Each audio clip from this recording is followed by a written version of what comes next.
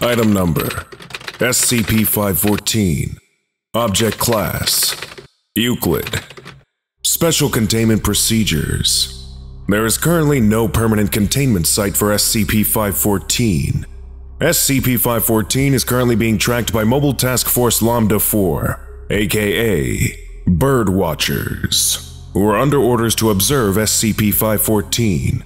In the event that SCP-514 strays near a densely populated area, or an area where its presence will be easily noticed, Mobile Task Force Lambda-4 is authorized to use the in order to manipulate SCP-514's migration patterns. Access to SCP-514 in the is restricted to Mobile Task Force Lambda-4. Level 4 personnel may also have access, but must have O5 level approval beforehand. Any experiments and weapons tests with SCP-514 must be performed exclusively at the Foundation Advanced Weapons Research Facility. In the event that SCP-514 risks public exposure or capture by rival groups, Mobile Task Force Lambda-4 is authorized to terminate the threat by any means necessary. It is highly recommended that such threats be terminated before they reach SCP-514's zone of influence, though this is not strictly necessary.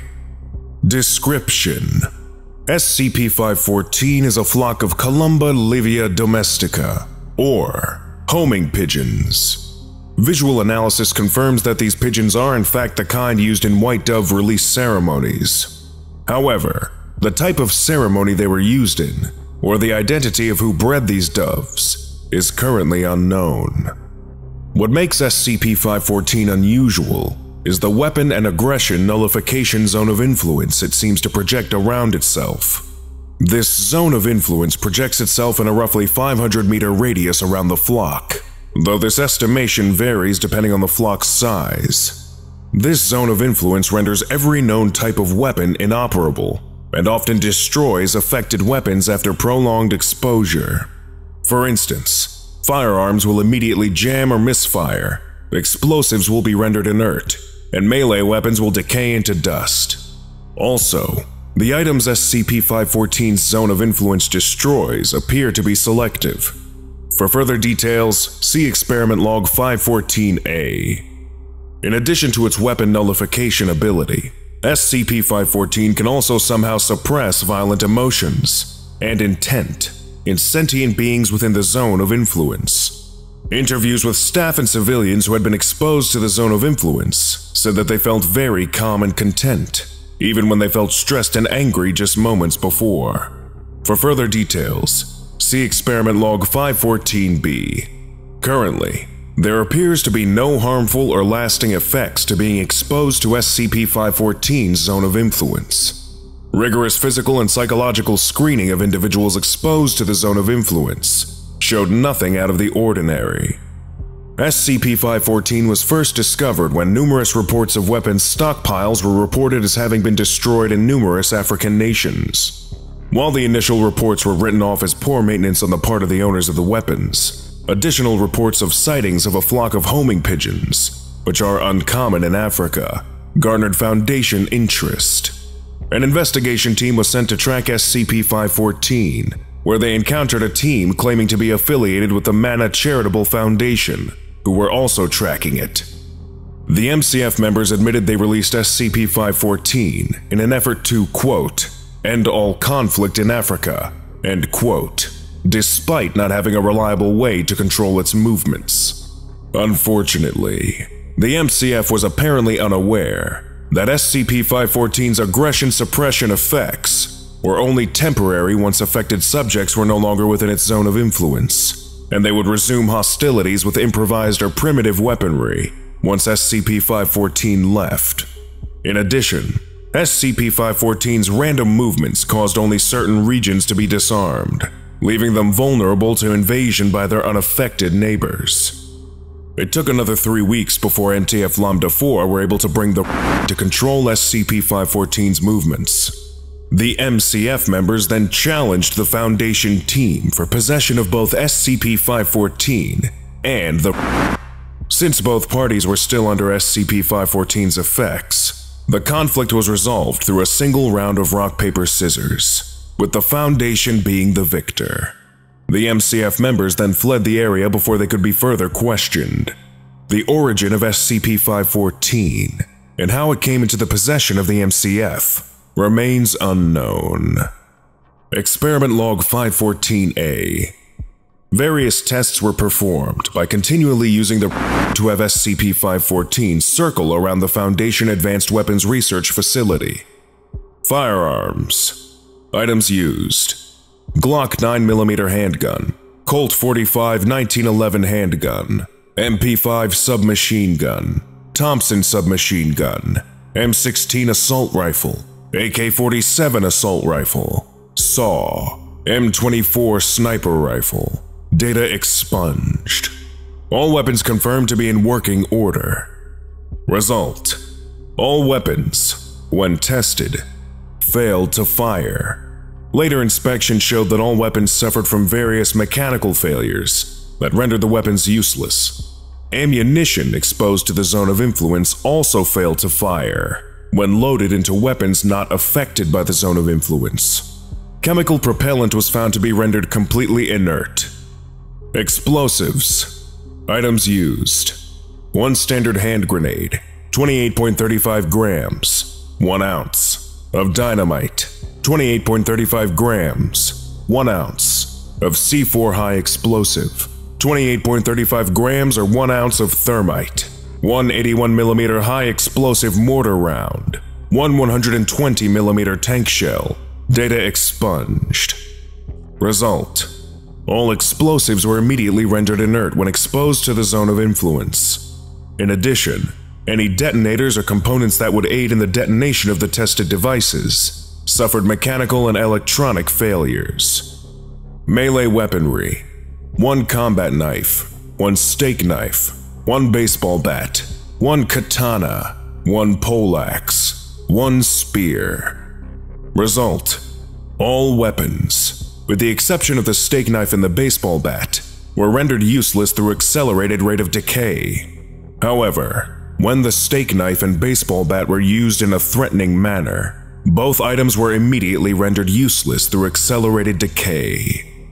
Weapons of mass destruction: 1 liter of sarin nerve gas, 1 gram of weaponized anthrax, 1 tactical nuclear warhead. Result: all weapons rendered completely inert. All samples, including the nuclear material, were completely degraded, and instruments recorded no radiation. In the case of the warhead, the electronic detonator was also rendered useless. Conclusion: SCP-514's zone of influence appears to be able to render any conventional weapon inoperable. Also, the damage each weapon suffers is directly proportional to how long the weapon is exposed to the zone of influence. In under an hour, all weapons eventually degraded into dust. The zone of influence is also somehow selective, being able to discern items that are actively designed as weapons from items that are potentially dangerous, but not specifically designed to be weaponized. However, SCP-514 also appears to be able to discern when an item will be used for violent intent, and said item will be directly affected by the zone of influence. It remains unclear whether SCP-514's ability to selectively target certain weaponry and discern hostile intent is a property inherent to its zone of influence, or if it is directly controlled on the part of SCP-514 itself through some form of group intelligence. Dr. Experiment Log 514-B. Live subjects were exposed to SCP-514's zone of influence for an extended period of time. The subjects were divided into 2 groups: voluntary test subjects drawn randomly from the general population as the control group, and Class D personnel with a history of violent behavior as the test group. Tests showed that the test group's violent tendencies were completely suppressed and acted in a similar fashion to the control group. Suppression of the test group's violent tendencies occurs even after the subjects leave the zone of influence, though the duration is directly proportional to the time spent exposed to the zone of influence. Live testing against sentient SCPs proposed, pending O5 approval. Dr. Addendum 1. Several high-ranking members in the Foundation's military branch, as well as various associated government agencies, have expressed interest in weaponizing SCP-514. There is great strategic and tactical value in an asset that can effectively neutralize an entire enemy army's arsenal in a short period of time. There are also requests to test SCP-514's zone of influence against several Keter-level SCPs. However, access to SCP-514, as well as the remains restricted. O5 Command is currently deliberating the issue. Addendum 2. All attempts to capture SCP-514 for containment and study have been met with failure. Every agent, doctor, and researcher sent to capture SCP-514 steadfastly refused to complete the mission. This is most likely a reaction to SCP-514's zone of influence. Attempts to remotely capture the flock through the use of drones or long-range devices have resulted in the destruction of all equipment involved. It is evident that SCP-514 interprets any attempts to capture it as a hostile act, triggering the nullification effects of its zone of influence in response. Again, it is still unclear whether that is a property inherent to SCP-514's zone of influence, or is regulated through a group intelligence among the flock. Surveillance with Mobile Task Force Lambda 4 still in effect, but the use of the authorized. Addendum 3. As of date expunged, all members of Mobile Task Force Lambda 4 are required to be proficient in various non-violent, competitive activities, including but not limited to sports, board games, card games, video games, trivia, riddles, and rock, paper, scissors. Are you serious? The fate of one of our SCPs could be decided on the outcome of rock, paper, scissors. O5. I assure you, sir, you have nothing to fear. We are dead serious about these matters. Captain, Mobile Task Force Lambda 4, Birdwatchers. Note: Captain, couldn't you have chosen a more dignified game as your primary conflict resolution method? Seeing two grown men in all-black tactical gear taking a children's card game so seriously is off-putting. 0511. Lesson complete. If you missed the previous orientation, go watch SCP-513, A Cowbell, right now. Or for the complete course, watch this playlist.